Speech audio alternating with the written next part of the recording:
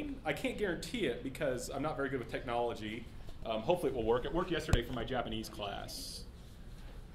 And just please indulge me for one moment. Just one thing to remember, you're in the finals, right? You're thinking about grades. I got only so many hours to divide up between studying, preparing for tests, right? That's kind of your focus now. One thing just as a reminder, as you're studying for this, just think how much you've learned this semester, right? About how the world works, about how it moves. And I think as you find as you have the summer, hopefully you're going to come across times when you're going to see where the knowledge you've gained here has helped you to understand current events better. At least that's what I've intended it to do. That was a part of how I designed the course. So there we go. That being said, let's start the review. Questions? Yeah, Julie. Who was the Battle of Adwa against Ethiopia versus Italy.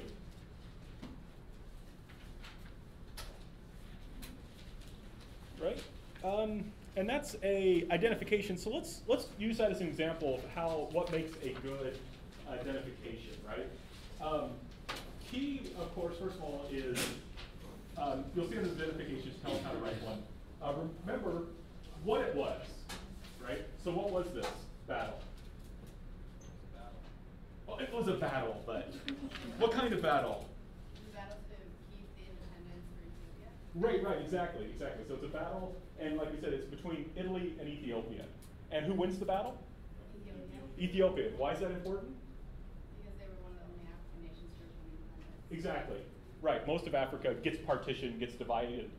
Ethiopia holds out until 1936, so it doesn't keep its independence completely, but it does last until 1936, right? So this makes it something that's different. Okay, so what it was, we got that. When was it? 1896. No. Yeah, I think that's right. 1896. Right. So again, that points it in the area of high imperialism. 1896? Yeah. Right. They ended up losing it 40 years earlier, but it's the area of high imperialism. It's the time, when Africa is being divided up amongst everyone. And so that's the kind of thing, if you can give me all of that, that gives you basically kind of a B answer, right? The question is, how is this significant to other times and places? If you can answer that, you get up to the A range. So why is this important for later on? Yeah, Eric. Well, because the notion was that the Africans were not as powerful as the white men, but it proves they beat them in battle using their weapons. So Right. It proves that anybody can beat anybody, race doesn't matter.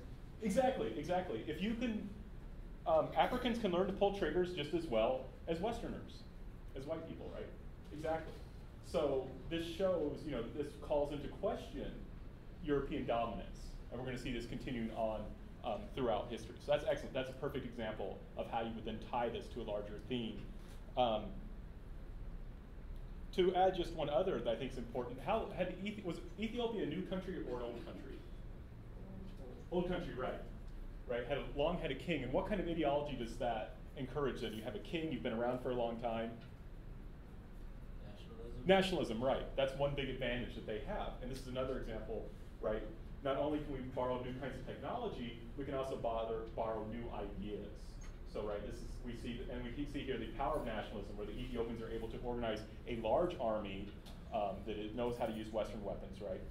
And they're able to win. So that's an example, right? You see that kind of progression, right? If you tell me what it is, when it is, and its immediate historical significance, you're in the B range. Give me that little extra bit that's A. Yeah, Karen. For the term nationalism, how would you give it a time, I guess? Would you pick an example and give the time of that particular example, or would you need to start like from the beginning when nationalism started to kind of like rise in different countries? Like what are you looking for? You could stay pretty much within the context of Africa for this kind of answer. No, I mean for nationalism by itself. Oh, nationalism. Yeah. Oh, and nationalism is an idea. You would want to give us an idea. It starts coming around in the 18th century, for example, when it is, and then it stays. One thing I've tried to argue is that it's important even to this day, right? That even when you have the nationalist parties, when you have even the communist parties, they're all national, right? And even though that communism has been basically rejected in substance by China, by North Korea, by all these other places, what exists still is nationalism instead.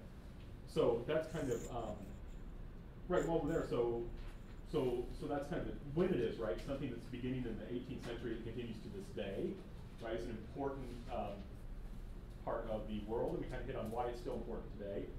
I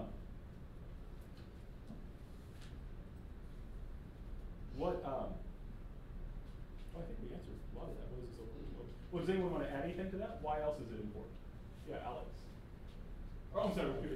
Okay, right. Does anyone remember the example I gave from World War I?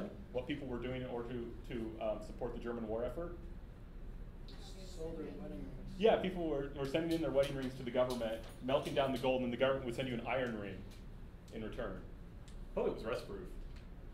You know, that Germans never wash their hands, or just, I guess, took out their rings. Right, but this is the key thing then, is that what this is convincing you to do is that you should sacrifice everything for the benefit of the nation, right? Your family comes second, your religion comes second, though it can be part of national identity, right? It's complex.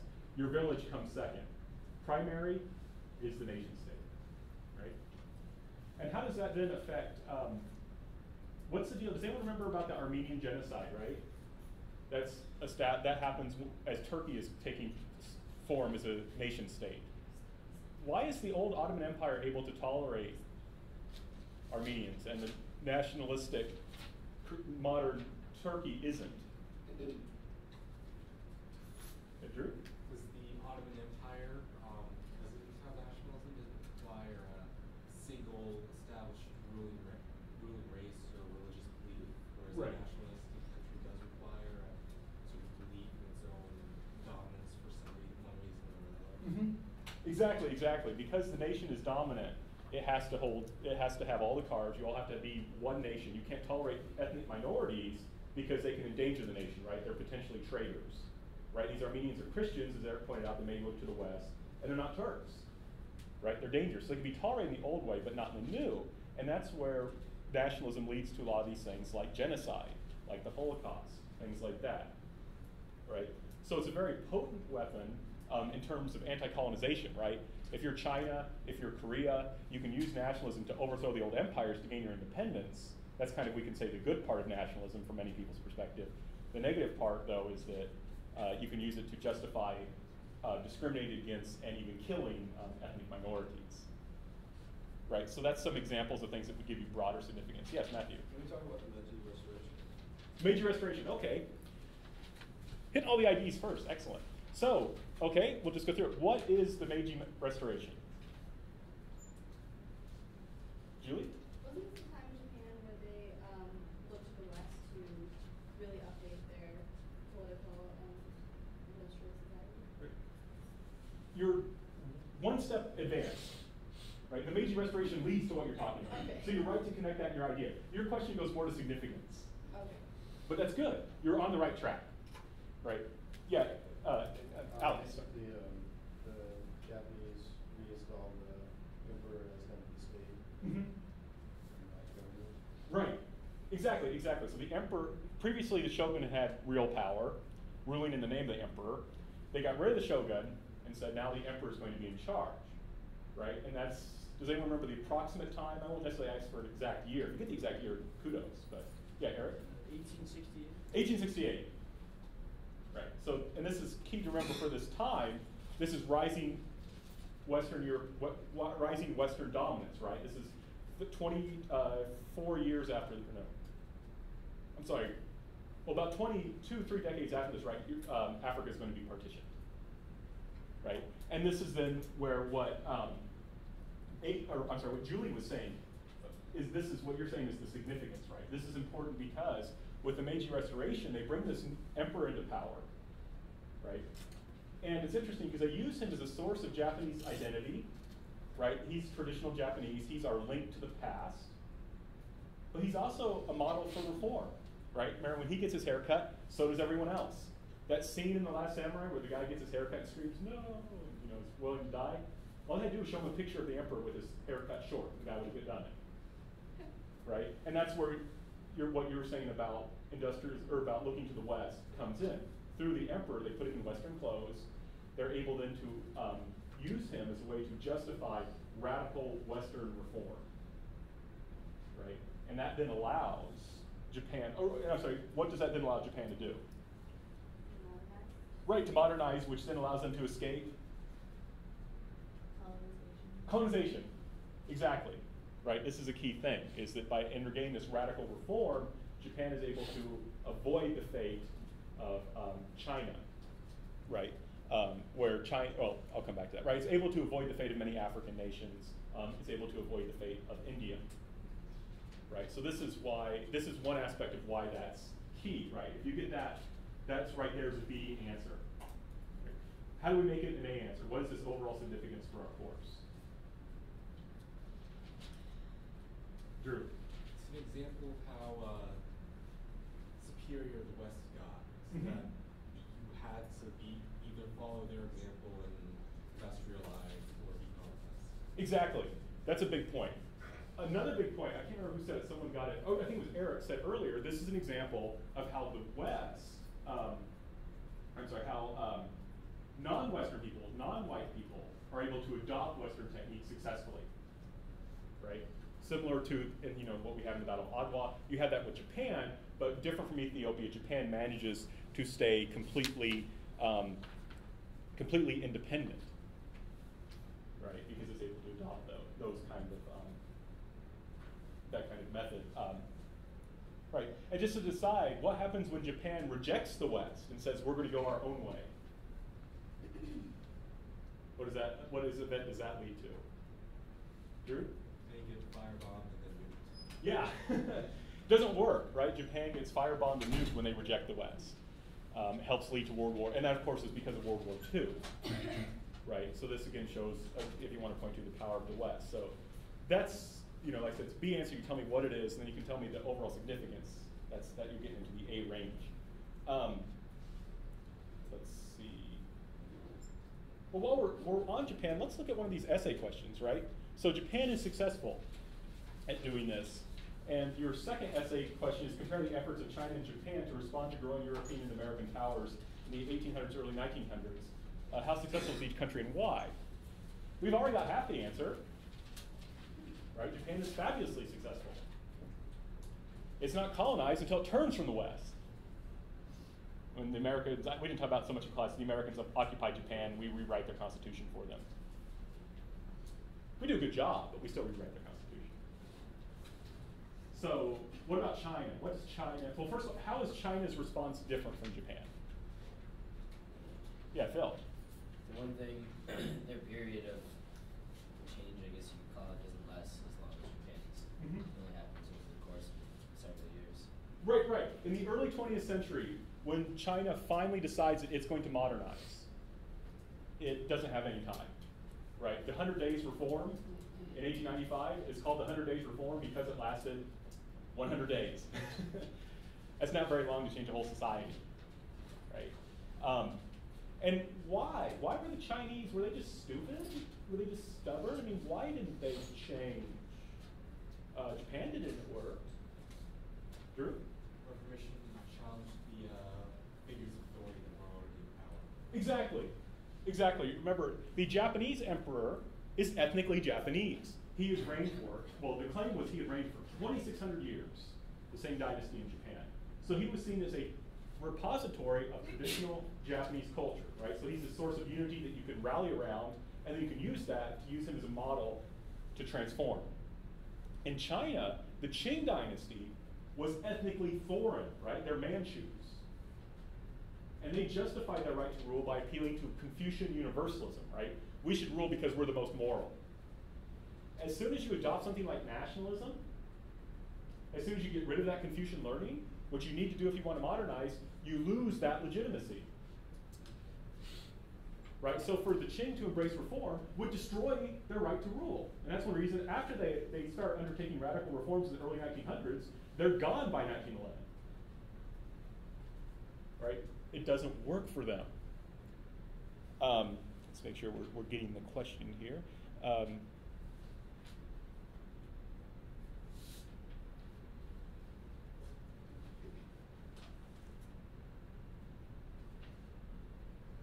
Right. So that gets into the early 1900s, but they're being exposed earlier than that, right? China. I mean, Japan, 1853, Perry comes in, opens them up. 1868, you had the Meiji Restoration. They react quickly. What about China? What's going on? Julie? Well, they were very closed off and not open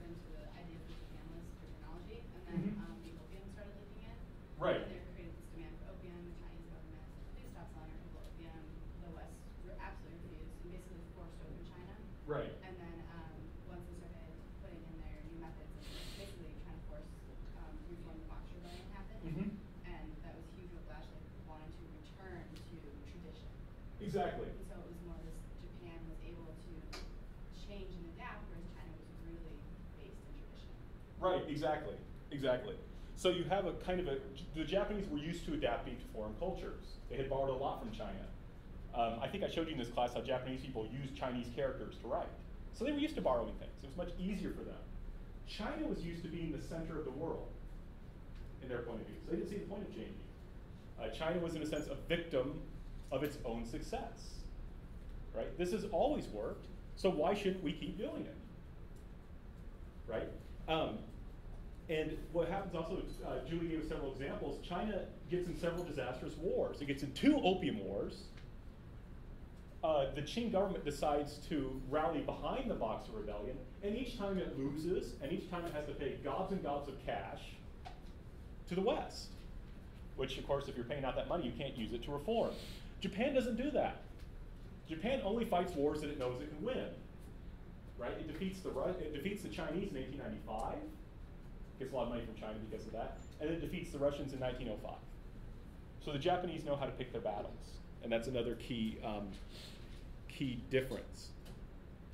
Do we talk about, does anyone recall what the Taiping Rebellion was?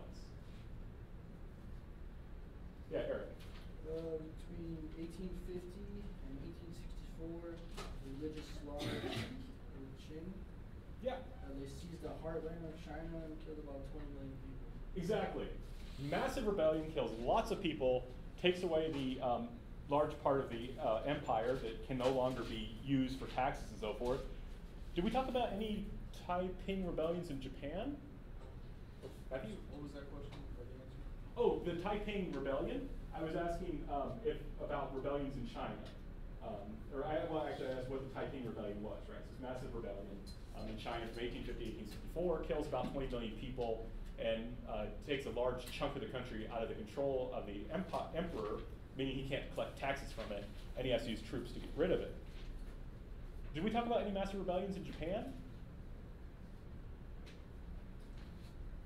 No. There were rebellions, but they weren't like the Taiping, right? The Meiji Restoration lasted about 9 months. In 1868, the topple of the shogun lasts about 9 months. Emperor gets overthrown. I'm sorry, the shogun gets overthrown in about 9 months in 1868. It's over.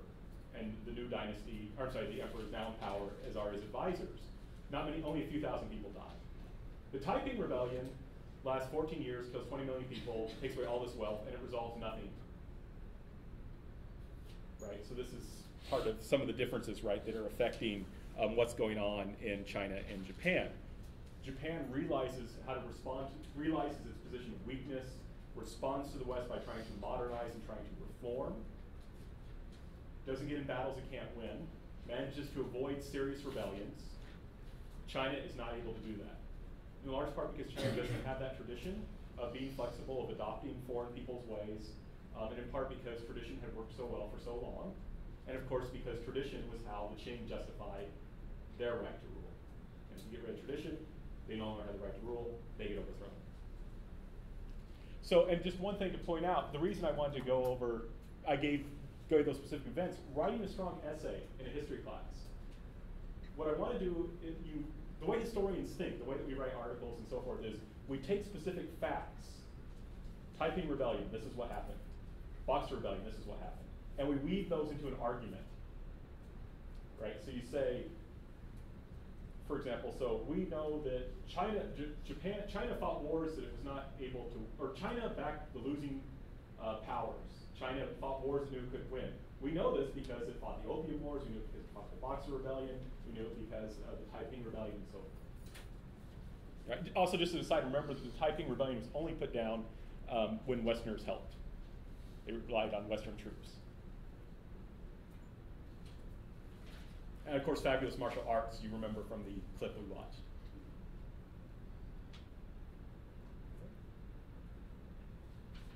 More questions? Yeah, Eric. On the multiple choice, who's Alan Hume in the National Congress? Sure. Anyone recall who Alan Hume is? We had a little video on him.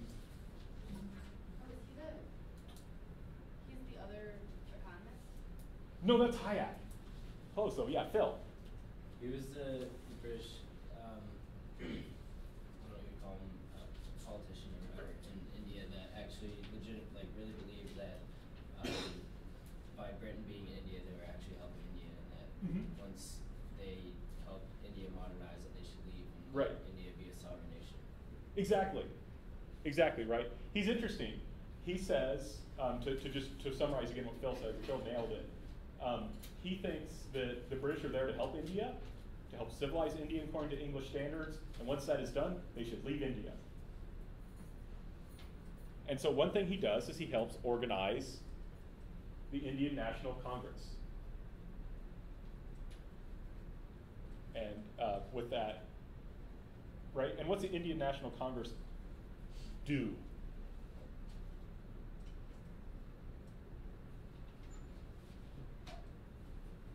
Right, Karen? Aren't they trying to work towards India's independence peacefully and diplomatically? Exactly. Exactly, right. This is a group that doesn't, remember, the Indian experience is going to be very different from other countries. They're not going, the British are willing to negotiate an end to colonization.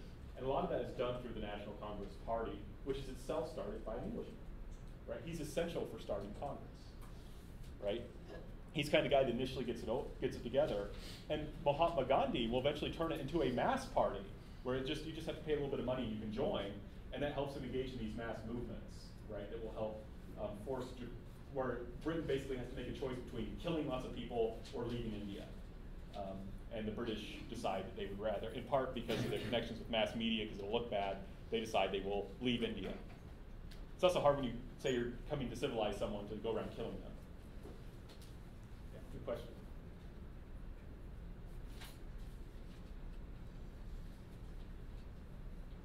Yeah, Karen. Can we go over another essay, the last one, the describe the strength and reconsider the first and second World War? Okay. So let's start.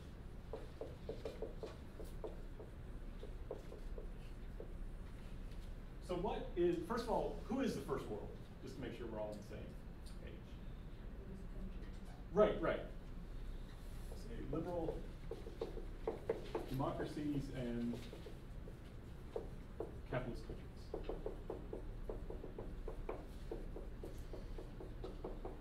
So places like the US, Western Europe, Japan.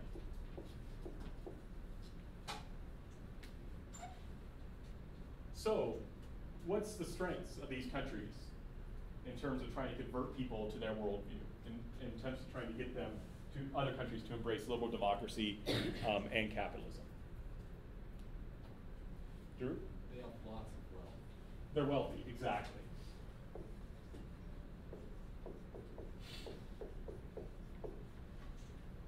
Eric? Private property? Private property. Right, and those two things are connected, right? If you believe in this system, if you accept this system, you can get wealthy and have a lot of property for yourself, provided you work hard. Right. Any other strengths? Yeah, Karen? Just the idea of freedom. Right. And the higher standards of living. Yeah, G.I. Joe. Right?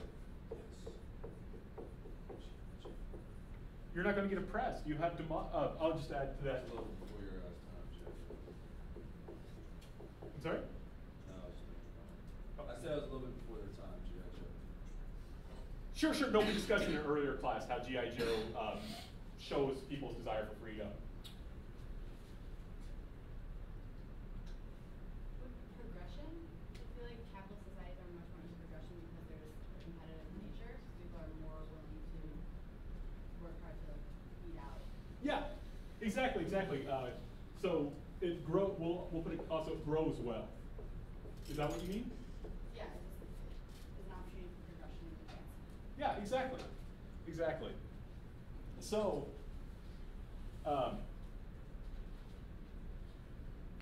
right. So if you have, so these are kind of the strengths. And to give you an example, something that would be good to point out, right? What's the deal with Japan? Why is Japan an important example?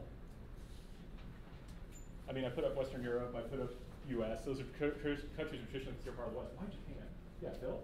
An example of how quickly capitalism can make a country succeed because they're completely destroyed after World War II and then became a major economic power within like 30 years. Exactly.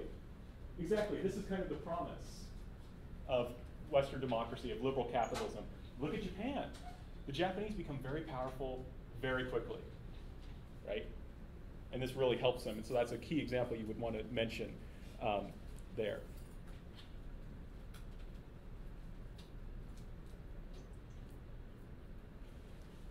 So that's the strengths of the first world. Let's look at the second one.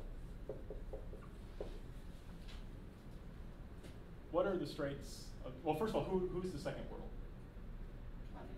Communism, yeah. And so this includes places like the Soviet Union, later after 1949, China, after the revolution, Vietnam, Cambodia.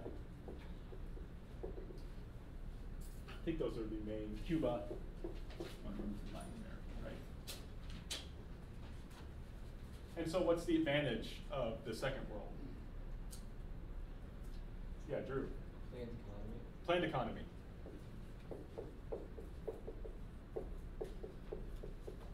Right, and how would they try and sell you a planned economy, right? This is the opposite. First world, free economy is the best. It'll make you wealthy. Why should you have this planned economy? Aaron? Equality. Equality. Julie? Less poverty. So if I can combine these two, to give you an example then of how this, what I'm talking about, historical logic, you would point out, or a way that we can combine these. In liberal democratic countries, you have unemployment because there's a free market for the labor market. The labor market's a free market, right? Some people are trying to sell their labor, other people are trying to buy it. Currently, we're in a labor surplus, right? So you don't get paid a whole lot for your labor, and many people are unemployed. In order to enact this, these countries often had full employment, where they would make sure that everyone had a job.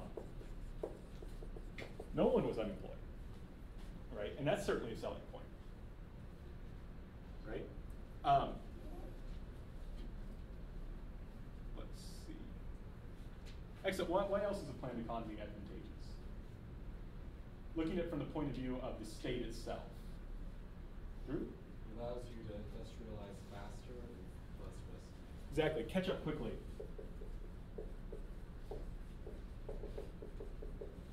This is where it's important, like I said, to identify who we're talking about, right?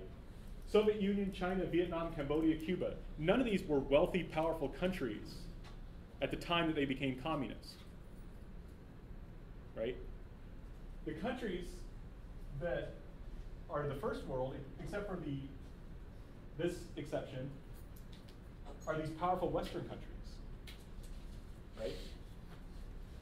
Why? So what this means then, these countries, as Drew points out, these countries, they're trying to catch up. Remember, when the Soviet Union comes to power, Stalin, or I'm sorry, it's not Stalin, well, Lenin and then Stalin, they say, hey, we got to catch up to the Westerners. We have to do it quickly. And we'll do that by having a planned economy, because the market's inefficient. We will plan the economy, arrange things so we can build a powerful nation state, right? So it's still nationalist, right?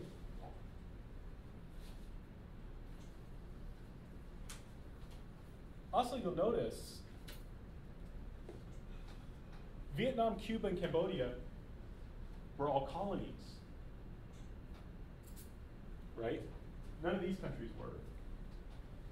China was never actually a colony, but lost a large amount of its sovereignty, right?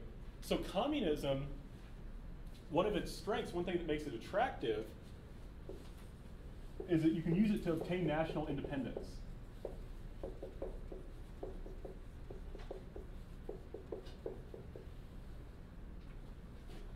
So this is one of the strengths, right? Communist parties were very good at obtaining national independence, at overthrowing old colonies. Cuba did not become a fully functional, independent, rich, well, it's not really rich now. It's probably not the best example. But right, these countries managed to gain their independence and some level of economic modernity through a communist revolution. So one of its strengths of communism is it's very attractive to people who are the have-nots in the world, because it promises wealth, it promises power, right? And it promises to get rid of the inequalities. So these are kind of if we reverse this, these are kind of the weaknesses of the first world, right? Yeah, Lacey. Is self-sufficiency, like being put in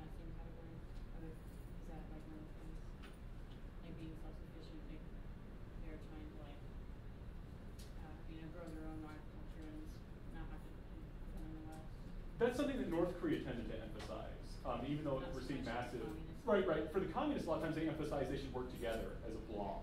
The communists want to work together to make sure that other communist countries are strong, even though there's divisions. The liberal democracies also say we should work together to oppose the communists. I think you're thinking of North Korea, which is kind of a different view.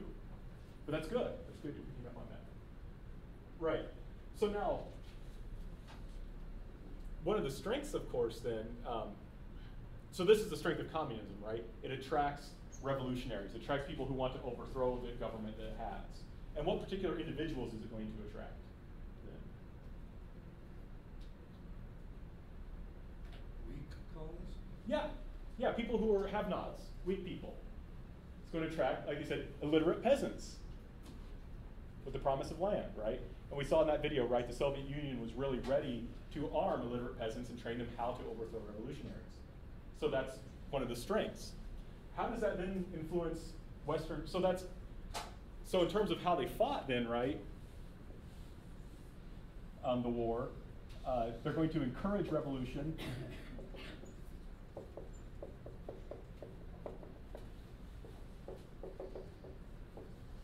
Using peasants a lot of the time. Now I should point out, not all communists were illiterate peasants, right? Do you remember what kind of education did Pol Pot and Ho Chi Minh have?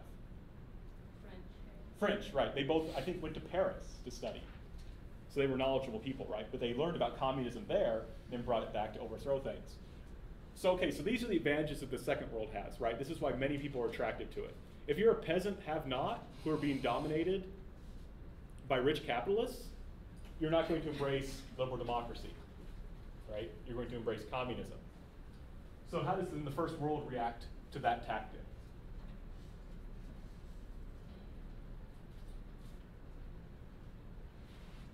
What happened in Guatemala? Sent in nationals who wanted to get rid of communism. Right. We set up a coup, right? And military nationalists, right? So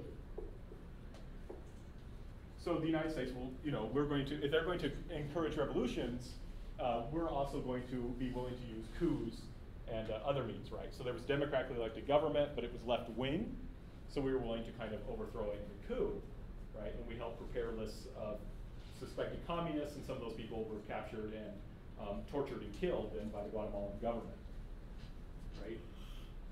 And so one way you can think about this, now how did the Americans then, just so we can understand how this is working, how does the United States justify this, right? We overthrow a democratically elected regime,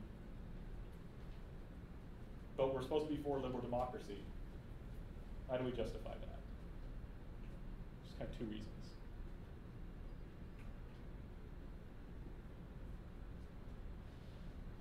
Right, Drew? It's better that the guy in charge is a dictator than communist. Yeah, right, exactly. We don't want communists around, right? Look what happened in Cuba. Russians brought in nuclear missiles. If we allow communists, that's a threat to our national security. So we're kind of willing to bend ideological feeling, our devotion to liberal democracy in order to defend our security. And also there was an understanding that, these peasants, they're illiterate. They don't really understand what's good for them. They don't realize that after the communists are promising that we'll give you land, they're not telling them that later on they plan to take the land away. We need to prop up dictators until the country gets wealthy enough so that people can get educated so that they can have a true democracy, right? So we'll support anti-communist dictators with the idea that their economy will grow and eventually they'll have true democracy. So economy first, then democracy. So you think about the Soviet Union wants to act quickly, get rid of people, quickly set up communist governments. The West says, no, we need to take our time and carefully build the economy, and then liberal democracy will come in. So, sorry, Karen, does that answer your question? Yeah, Allie. Can we go into caste war? Sure. Okay. So when is the caste war? Or first of all, where is the caste? Oh, one thing I just want to point out. One thing that I notice that people sometimes have trouble with on their tests, or when they're answering things, is they remember concepts, but they sometimes attach them to the wrong country. So for example, sometimes people have a hard time keeping in track okay, which was the conservative emperor and which was the radical emperor, right? And they confuse that the more radical kind of imperial system is with the Japanese and more conservative is with China. So you want to make sure when you're looking over the terms and things, especially remember what country this is associated with. That's very important. So, or geographic area. So what geographical area is the caste war associated with? Eric? Mexico? Right, exactly. Exactly, Mexico. It's part of the Yucatan Peninsula. So that's the area. What's the approximate time period we're talking about?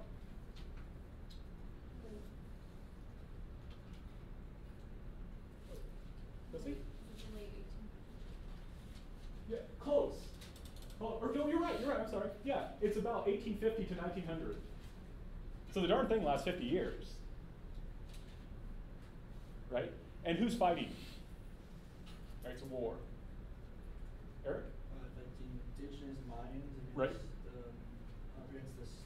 Mexican government, Mexican state. Exactly.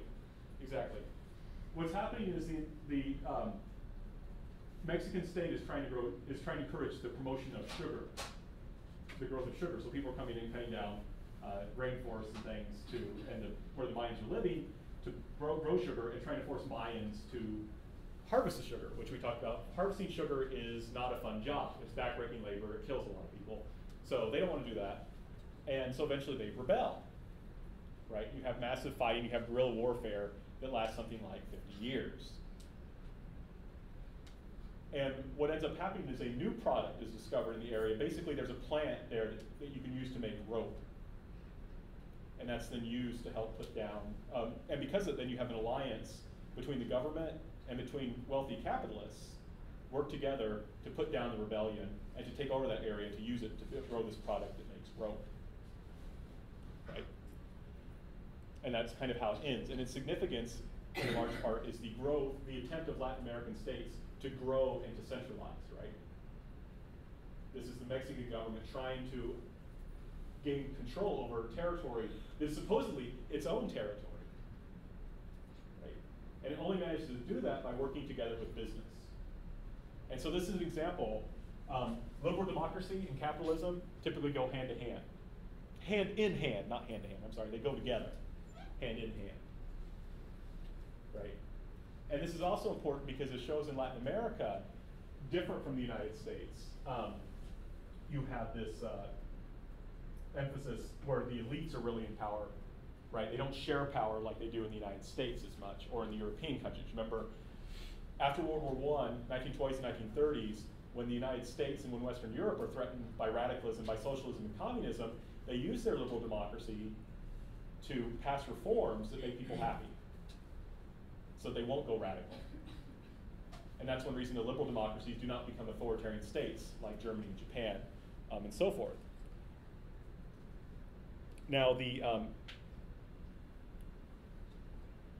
right, and so that's kind of the broader connection, right, that you could tie it to in order to bump that into an A answer, right, that kind of significance. One thing I just want to point out, going back to a question, what are the weaknesses, right, of the first world? Remember that video I showed you on housing in Detroit? How was that a weakness? Yeah, Eric. Not everyone was equal. Yeah, right. The idea was, and I pointed out, in the 20s and 30s and even into the 40s, the United States and other countries were afraid of the growth of radicalism. That people would want to overthrow the government and put in place one where they shared property, right? The idea of private property was under assault. So the solution in the United States was to say, well, we'll just have mortgages, 15, 30-year mortgages, so everyone can become homeowners. Because if you own private property, you won't join a group that believes in abolishing private property. But what group was excluded from the loans?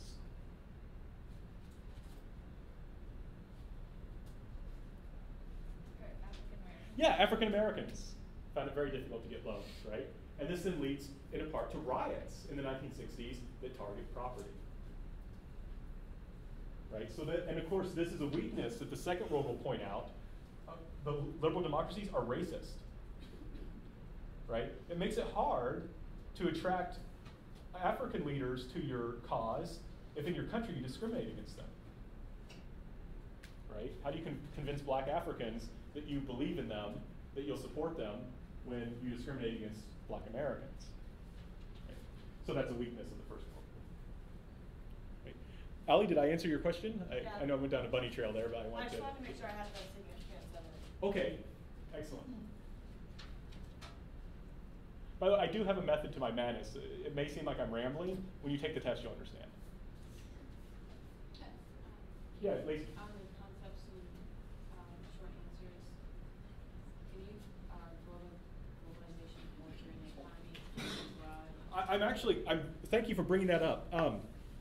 There's two concepts: globalization, democracy, and globalization of culture and the economy.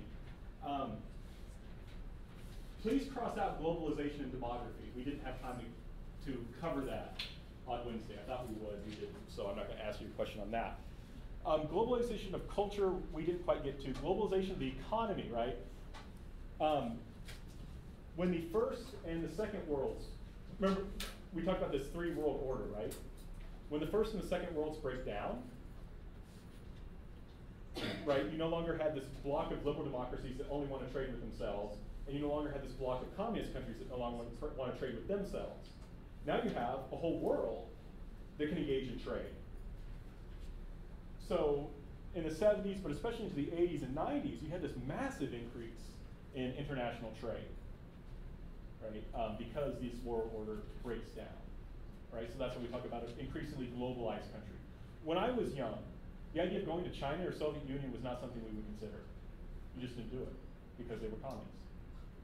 And I use the pejorative on purpose. Now, you wouldn't think about it. Why? Because you live in a globalized world. I grew up in a three-world system. Yeah, Karen. How many short answers were there? Short answer, there should be 10. Just so you know, the test format at the top explains what it should be. I think there is an error, though it says essay 1 times 10 points. It should be 1 times 20 points. But yeah, good question. Yeah, Matthew. So the three-world system, you would want us to explain like the world that you pretty much grew up with, like before the 1950s, or like after, a little bit after the Cold War? Sure. The three-world system, good question. Right, we talked about the first world, we talked about the second world, right? You have the third world, which are not aligned, right? But which are being pulled between the different countries, right? The first world wants to convert third world countries to liberal democracies. The second world wants to convert them to communist countries. And this period is from about 1945 until, we'll say, 1989, right? So this is after the war, until we can say the fall of the Berlin Wall, and the Soviet Union falls in the early 1990s. So that's kind of the period we're looking at that. When you see three worlds, think liberal democracy, communism, and those who are caught in between. Right? And I always remember, it was Westerners who came up with the first world, with that whole system, so that's why we call ourselves the first world. Communists would never accept being called the second world, because they're the best, from their point of view. So did that answer your question? Absolutely. Okay, excellent, excellent. I have a tendency to, historians, if you get us talking, we just won't stop. Questions? Yeah, Julie? Common paradoxes? Sure. We hit on that a little bit. Did everyone get what they needed here? Okay.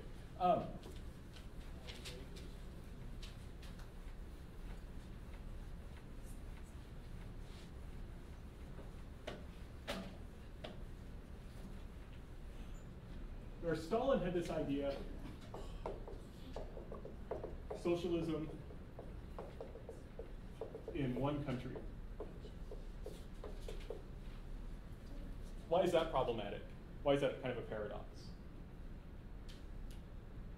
Sure? Because socialism was intended to be a global revolution, and Right. countries sort of working together as one global order. Exactly, exactly. In theory, communism is the antithesis, very much against nationalism, because your class, the fact that you're a worker, is supposed to be more important than whether you're German, French, or Indian.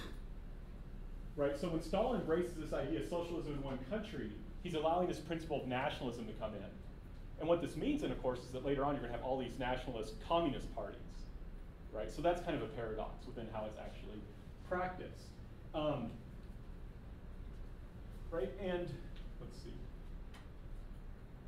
who was supposed to benefit? What class is supposed to benefit the most from communism?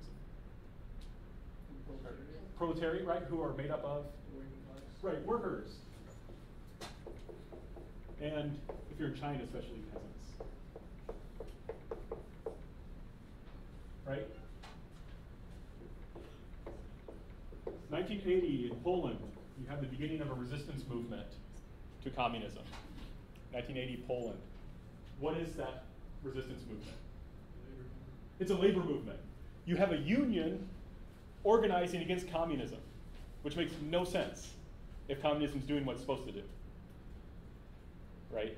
Communism is supposed to be bringing this kind of, is supposed to be helping the workers the most, and the workers are organizing against it. Right? And how, remember we talked about how workers, I'm trying to think of this,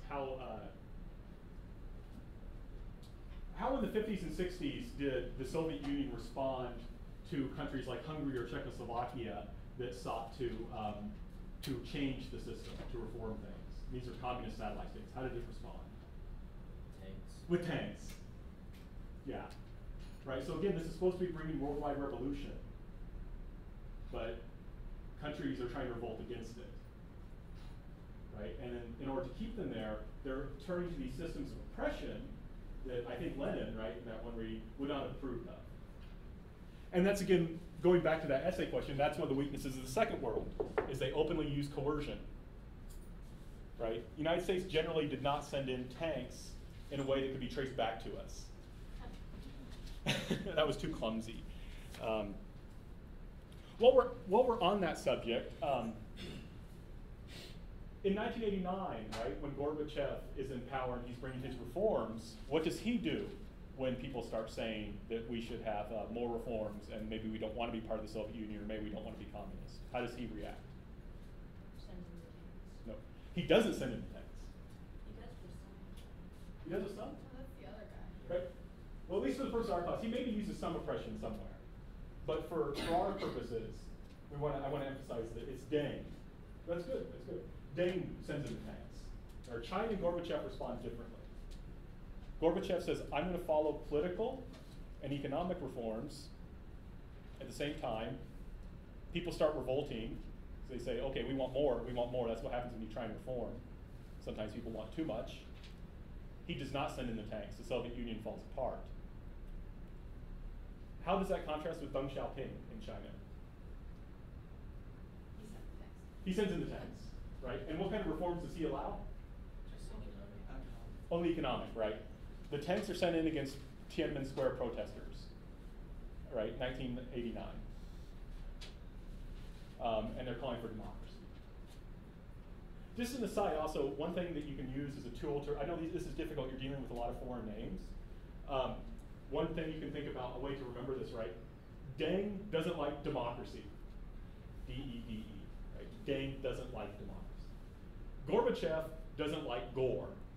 So he doesn't want to kill people because that makes it very gory. That's funny, but you'll remember it. Right, Karen? Doesn't Deng go to Texas though and sees everything and he's kind of, I thought his perspective changed a little bit when he came Oh, I'm glad you picked up on that. Right, he goes to Texas in 1979. His purpose is to try and open up trade with the United States for those economic reforms, right? So that's the example. I'm glad that'd be a perfect thing to kind of bring up into an answer, right? He's for those economic reforms, but when people want to bring democracy, no dice.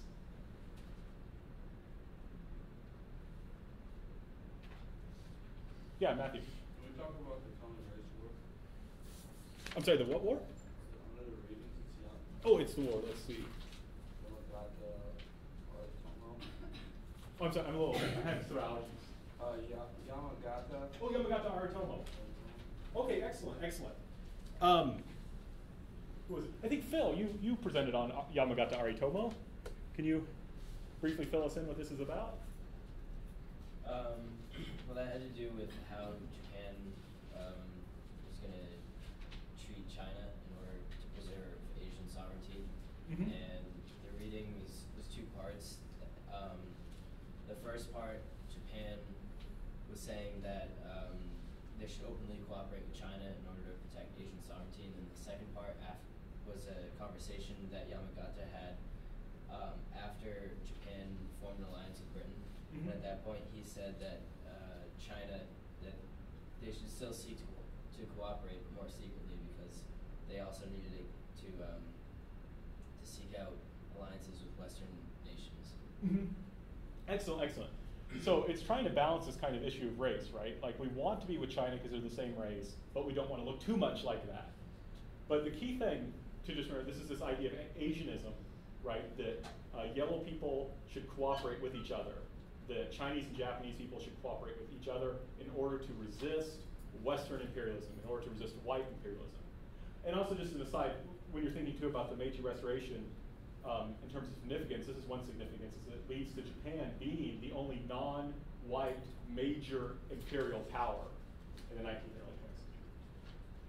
Right? But I think that's key, is that it's this idea of cooperation between yellow people against white people. But you have to be careful how you do it, as Phil pointed out.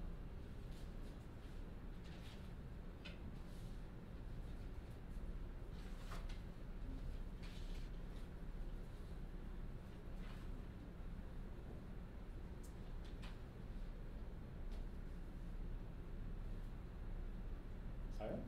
Well, yeah, Julie. For, I'm gonna mess this up. Jin. Oh, that's fine. Yat Sen. What kind of information would you want about them? I'm sorry. Oh, Chu Jin and Sun Yat-sen. Okay. Chu Jin, real quick. Who was Chu Jin? He was a radical reformer. Right, right. Exactly. From China. China. So stick close. Right. That's what you really want to connect. Just as a clue, the way to tell Japanese names from Chinese names. Japanese names tend to be very long.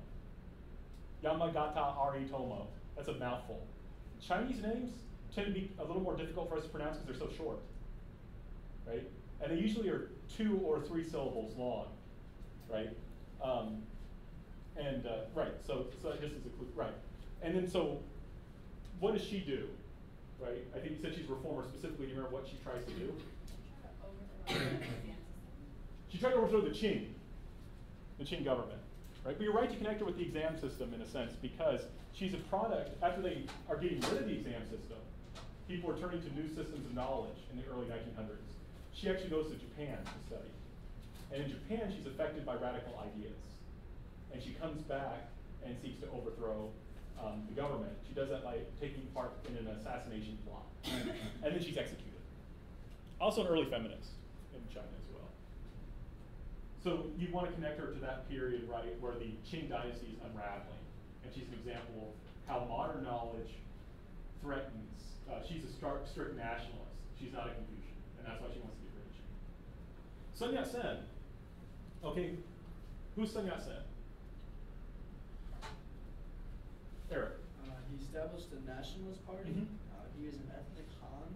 Right? In the 1911 revolution, he was chosen to be the first president of the First Republic of China. Excellent. Right, right. Basic facts about his life. Excellent. Right. So he is a reformer. He's a nationalist reformer in China. Right. Ends up being elected first president. Doesn't get to keep the post because there's a guy with an army. Son doesn't have an army. Right. Right. And what's his influence? Who is he influenced by? What? Well, first of all, I'm sorry. What was his title, Eric? He's an ethnic Han. Oh, I'm sorry. His title when he. What's his position? Later after the revolution. He's the president. Yeah, he's president. Right? He's influenced by liberal democracy, and he's a nationalist. Right? So he's looking towards the West.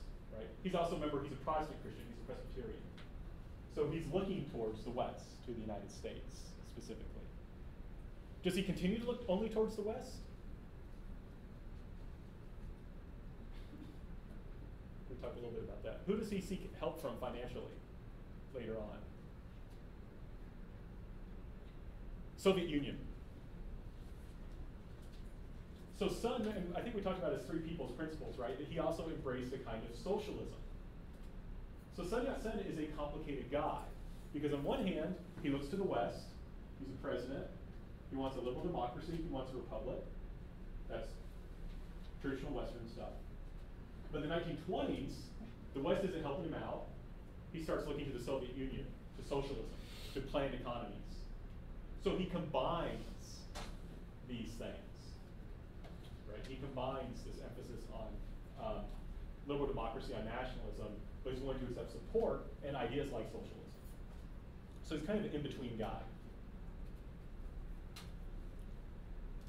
He's an example. Does anyone remember what the third way is?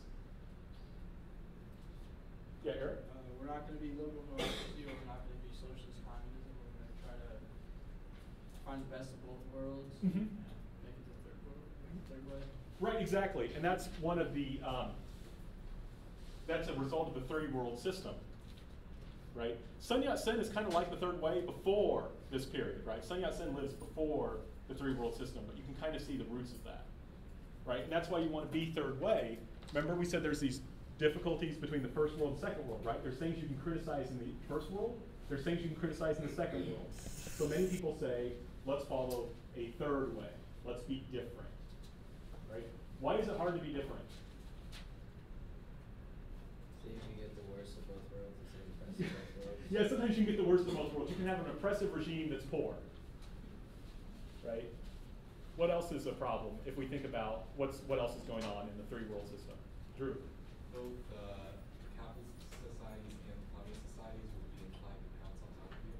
Yeah, exactly, exactly. They're going to both try and push you to join one side or the other. And if you don't join one side or the other, they may just jump in and take you over to make sure you don't go the wrong way.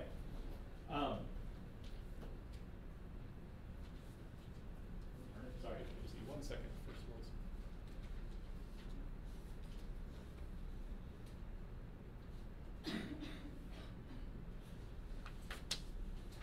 Okay, any other questions? Why is the third? So I'm just trying to recall something.